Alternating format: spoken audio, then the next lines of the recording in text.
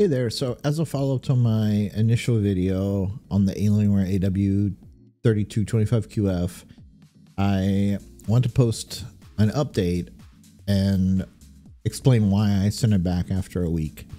So here we go. So the impressions I gave in the first video when I just got the monitor, I think still feel pretty good. I think that what changed was just my expectations and my needs after sort of like really reviewing it and thinking about how I might use this. So going in, I had an LG C2 42-inch, an HP Omen QS 27-inch, and so the 42-inch is my go-to monitor for almost everything. Occasionally, for gaming or for streaming, I'll pull in the 27-inch, and it's a nice little monitor, right? The color is super inaccurate, but it's fun for competitive games, right? But usually almost everything is on the C2, and so my initial feelings about the C2 were maybe it was like too big. I've had it for a while, but I like it a lot. I just, really in my mind was like, I want something a little bit smaller, something that doesn't have to be so far away from me, those kinds of things. So the Alienware looked perfect for me, and when I got it, I really liked it, and I still do, and I still think it's right for a lot of people. There's like three reasons, right, or like three sort of facets that I sort of changed my opinion on, and I'll break those down, and those are sort of like the rationale for why personally it didn't work well for me. So let's dig into those. First, let's talk about form factor. So in order to replace both the 27 and 42-inch I have, right, I would need some kind of unicorn monitor that feels incredibly speedy and snappy for competitive games, but also provides that feeling of immersion for other games. Now, I think I'd be willing to give up the immersion piece if something just felt so snappy and so like a huge upgrade from 120 hertz OLED, right? And so 240 hertz OLED, while the motion clarity is there, and we'll talk about motion clarity in a second, the 32-inch size is a little weird, right? At least for me. I came from a 24-inch 1080p gaming lifestyle. And so moving up to 42 inches, while it took some time, right? I sort of changed the way I considered it. But 27 inches, right, is why I have the Omen, right? It looks horrible, the Omen, as far as like color accuracy. I have to do a lot of tweaks just to make it sort of usable.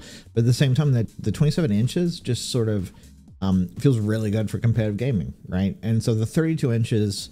I think is a little too big, and even like I think the slight bend to the edge helps, right? I think that the curve is actually in this particular instance maybe not neutral and actually a little bit of a positive, because it helps with your peripheral vision a bit. But I think ideally I would like to have, and maybe I just need to always have two monitors, right? Maybe I need like a 27 and something else. That's not to say I couldn't be persuaded on almost anything. Yeah, so I think the form factor ended up being a con for me, in so much as it couldn't really replace the 42 and the 27. So it meant that I would have to keep one of those, which, from like my budget standpoint, doesn't make a lot of sense, right? For me to like own two expensive monitors right now. So that's one.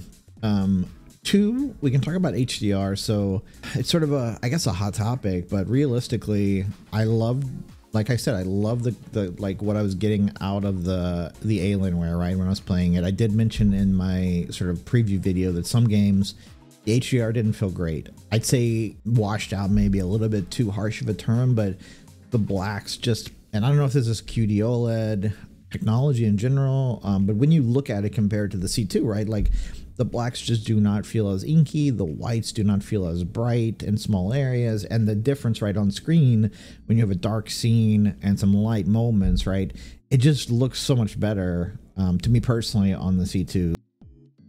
Motion clarity. So motion clarity was like one of the major reasons I got this monitor. And doing the head-to-head with the C2, I mean, it really beats it in motion clarity. That being said, the C2 is no slouch, right? Like an OLED at 120 hertz performs really well, right? Just the OLED technology means that tracking enemies, background blur and movement, like all those things make the game feel a bit snappier. And so in doing a direct comparison, which is what I was doing initially, right? In that direct comparison, it was like really obvious that like looking at games like Overwatch, right? The motion clarity was like a lot better. It just felt a lot smoother, snappier, real. I don't know. It's hard to describe, right, in words, but it just felt better. So that was sort of my main anchor point for like taking the Alienware and sort of selling the C2, right? And so then as I sort of like took some time to play on the Alienware, took some time to play on the C2, the reality was I didn't notice it so much in like sort of actual everyday gaming. Like if I distinctly do not want 42 inches, which, you know, I think a lot of people probably don't, right? I didn't at first, and I'm still not completely sold that that's like the, you know, the best size. And it's why I have a 27-inch sort of like appendage sticking out over here. It's because like the 42-inch doesn't, you know, scratch all the itches. That being said, I'm not sure what the solution is.